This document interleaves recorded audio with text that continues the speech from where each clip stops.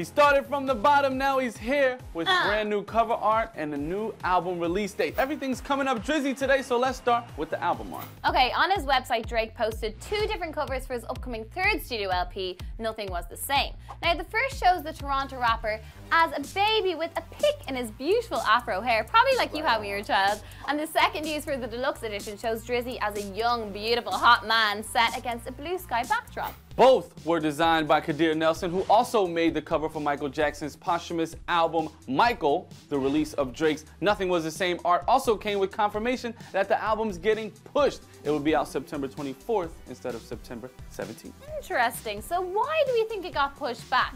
Executive producer Noah 40 Shabib jokingly tweeted, "Hold on, we're almost done," but maybe, just maybe, it has something to do with Drake's schedule suddenly getting filled up. Yesterday he announced via Twitter that he'd just been added to the performer lineup for the Video Music Awards.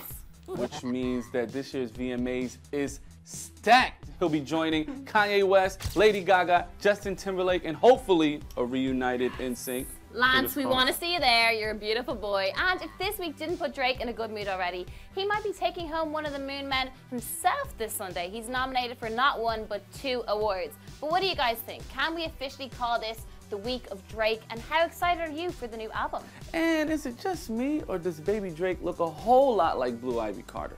Let me know in the comments below.